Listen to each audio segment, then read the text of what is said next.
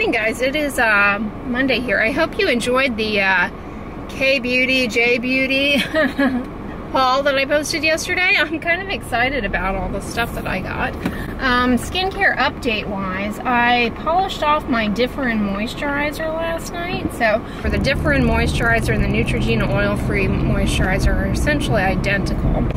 Now, I have another Neutrogena oil-free moisturizer in my backup arsenal, but I think I'm going to try the HADA LABO Milky Lotion tonight, perhaps.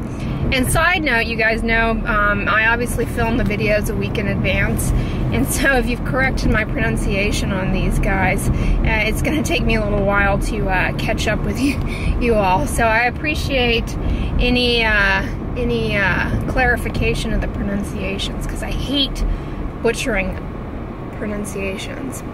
But as far as the products, I have already tried, because as I mentioned in that vlog where I talked about some of the empties, I finished off yet another Neutrogena Hydro Boost Gel Cream, and I went ahead and cracked into the HADA LABO Super Plumping Hyaluronic Acid Gel Cream.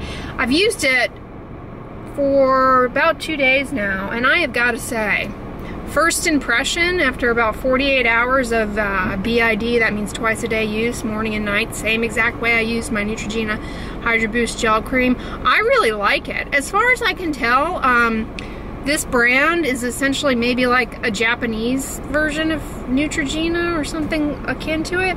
I really think excuse me, I really think it's quite similar to the Neutrogena Hydro Boost Gel Cream.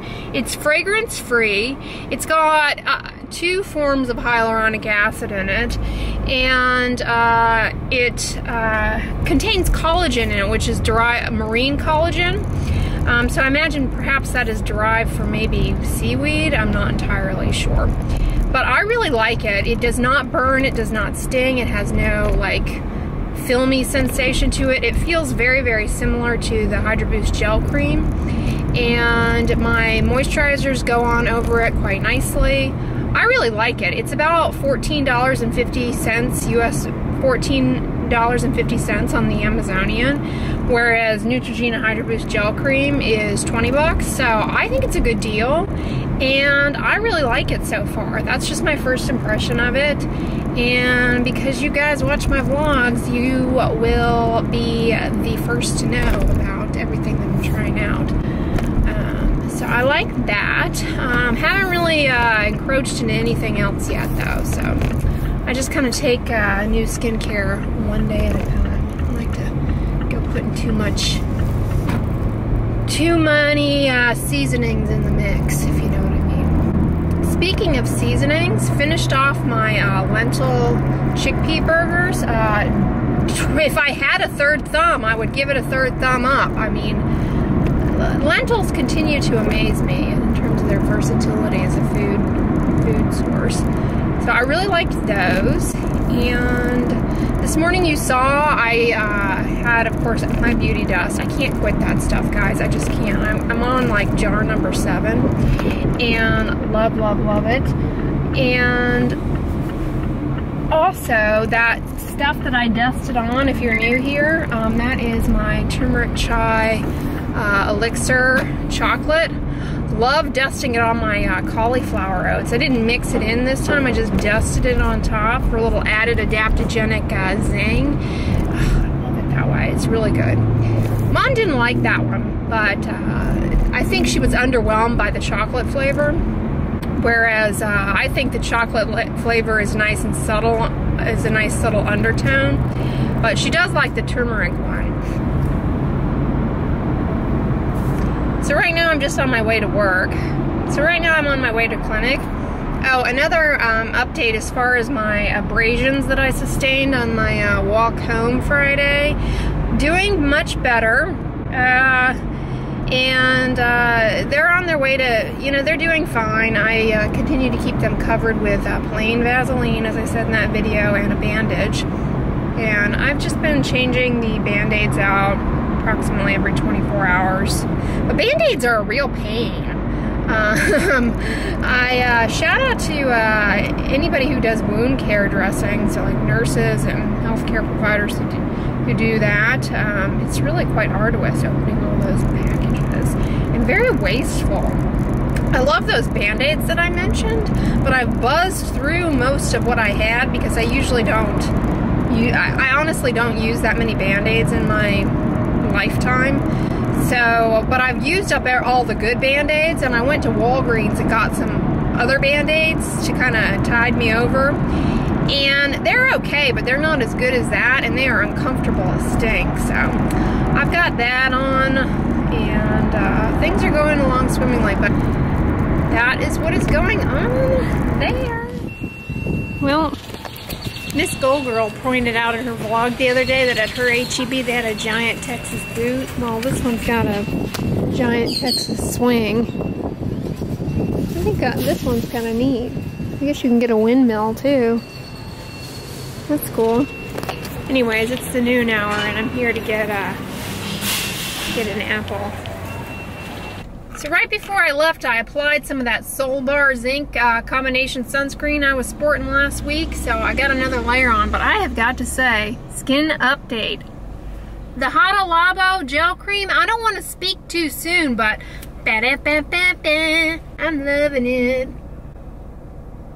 Anyways, I'm loving that, and I'm still loving that Soul Bar Zinc. I've got a little bit left in that sample.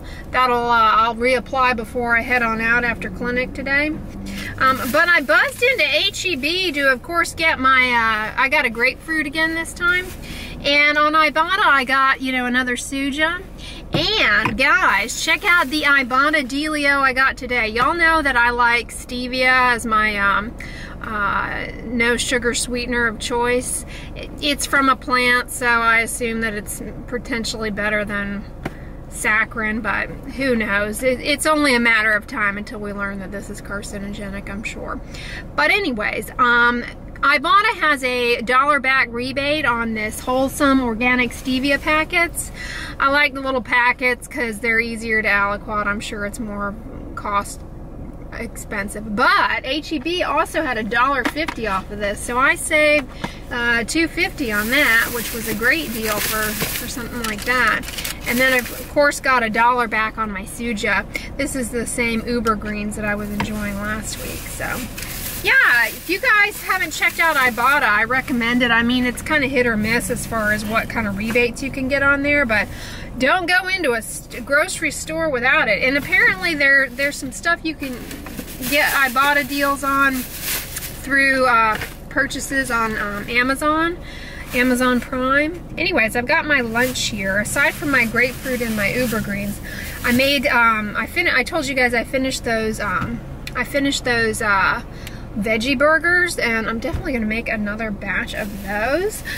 But I went ahead and just quick cooked up some of the brown lentils, and I'll show you my lunch because it looks fantastico yet again. Is anybody else out there, like I really enjoy clinic. It's a lot of fun for me, and I love working with patients. But who else's highlight of the day is lunch? That is about one of my favorite times. But anyways, all right, so I've got spinach, of course. Like, I can't eat a meal. I think breakfast is the only meal that I consume where there is an absence of spinach, and I could rectify that easily. But anyways, I've got a bed of spinach here, and some cucumber slices, some sliced up carrot, and some sliced up celery, some of the nori so he doesn't feel left out, some nutritional yeast. This is some of that kombu that I got at Fiesta the other day. Loving that. Reconstituted in a jar of cold water in a mason jar in the fridge, and then I just kind of harvest and dangle. So that's my lunch, plus Suge here for a little extra green.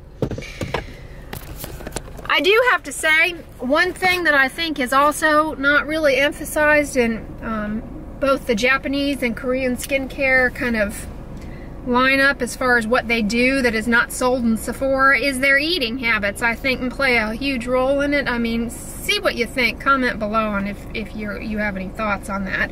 I mean, they have a largely plant-based diet, you know, low in they don't consume any dairy. I mean, correct me if I'm wrong there. And they don't, they eat a lot of sea veg. So I think that could contribute to their radiant skin. But anyways, I'm going to have this. I'm listening to The Plague of Doves, and that's going along swimmingly. I'm enjoying that. And yeah, that is where I'm at. I had, of course, no idea that it would heal that way, and that as a result, I would be considered a permanent growth. Guys, clinic day is over. That Neutrogena lip gloss, I put it on this morning, and for the third time, I kind of like it. It's not bad. You know, obviously with lip glosses and lip products, they wear off with food, with eating. So it wore off by the time my breakfast was over, but when it wears off, the lips are left hydrated. You know, I feel like while my experience with lip products for cosmetic purposes is limited because I just can't deal with it, generally what I've observed is that, like with lip glosses, when they start wearing off, they either goop up in the corners or they dry out your mouth, and they force you to use more of the product.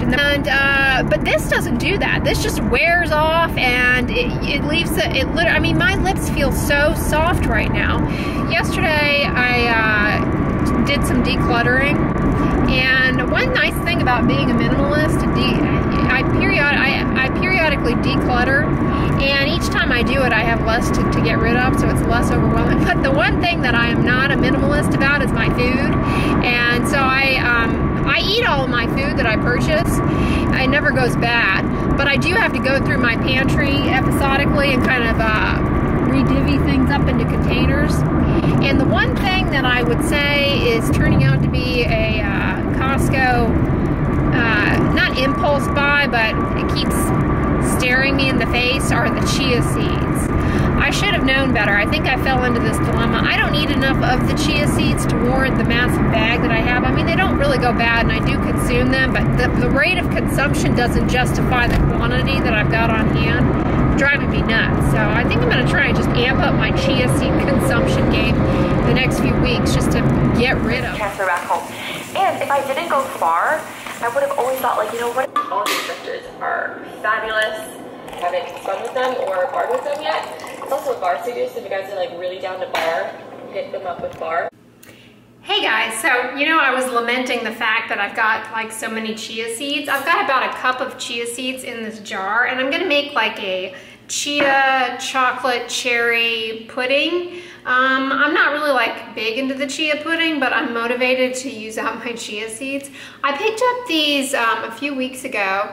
They're just pitted red tart cherries in water. There's no, that's all there is. Red tart cherries, water. They're unsweetened. I got these at Kroger, and they're pitted, and I've just put like 2 servings of this coconut milk powder that I get on Vitacost. I used up another bag that I had, and I'm gonna do that plus the juice from the juice from the cherries. Then I've got some cacao powder here that I also got on Vitacost. Then I'm gonna use, I have a few more of these whole earth sweet leaf things, and so I'm gonna do like 2 packets in this serving here.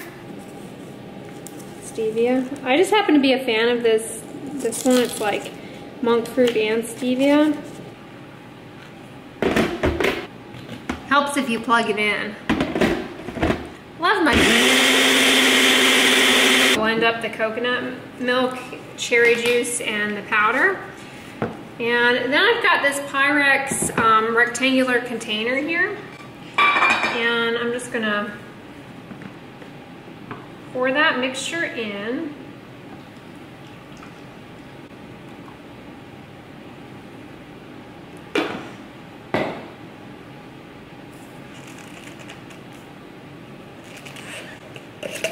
And then I'm going to just shake my chia seeds in. Yeah, honestly, I feel like I'll be more motivated to eat the chia seeds if they're in like a pudding like this than if I try and just wing it, you know, rather than just sprinkling them on things. I'm more likely to eat them in a pudding like this because they're kind of messy. And if you've never used chia seeds before, you're like, what is she talking about? They're basically little seeds that are kind of rich in omega-3 or 6 fatty acids, supposedly. But what's salient about them is they bind up a lot of water, and so they make things gel. So this basically will thicken up just like a pudding. So I've added the rest of the chocolate, of the cacao. I've added the rest of the cacao, coconut, milk to the top of the chia seed layer. And now I'm just pouring in the actual cherries. And these are really good. Yeah, and so you can see it's already starting to expand. So that is gonna be delicious. I mean, there's like no real, it's not super sweet. You get antioxidants, so it's like a healthy snack. And you can use any kind of fruit that happens to be in season. You certainly do not need to use canned cherries, and people are probably like, why didn't she use fresh? Because girl does not have time to be pitting cherries and water in. And I also went ahead and spiralized up some zucchini noodles. I put it on the fettuccine setting. I have that with lentils tonight. So I'm going to steam this up later on tonight and have that with my brown lentils, and then probably a spinach salad because, you know, with my girl heels on top, and serve up some of that chia pudding for dessert. So Monday night, not a bad Monday for me. But oh, update. So I don't know if you noticed this dressing. This is a Tegaderm and a little circle band-aid that I have there. I've engineered this, and it's actually perfect for this one little cut that I got for my scrape the other day. It really looks far more dramatic than it actually is. It's just where the abrasion is, where the abrasion is, it overlaps like this little area here, and it's difficult to get a band-aid to go over it properly, and I just find this is perfect. So anyways, I'm gonna put this in the fridge and head to the gym, and I'll check in with you guys later.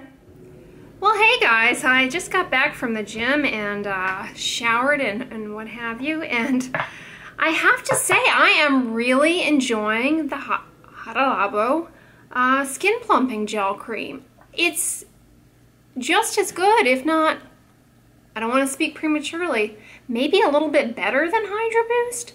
I don't know. I don't know how long this has been manufactured, but I almost feel like Neutrogena just kind of stole their idea and tried to make their own. But this one, I'm really liking it. Okay, I was recalcitrant to leap on this bandwagon, but I really think this is a good product. It's fragrance-free, dye-free. The other thing that I've noticed about it is it's got, it goes a lot further. It's not, when I say it goes a lot further, I mean, I'm really just putting a tiny pea, and I just find that it goes on the face a lot more. It spreads on the skin a lot better, and it really does seem to grab onto a little bit more moisture, a little bit more of the water, and hold it on there.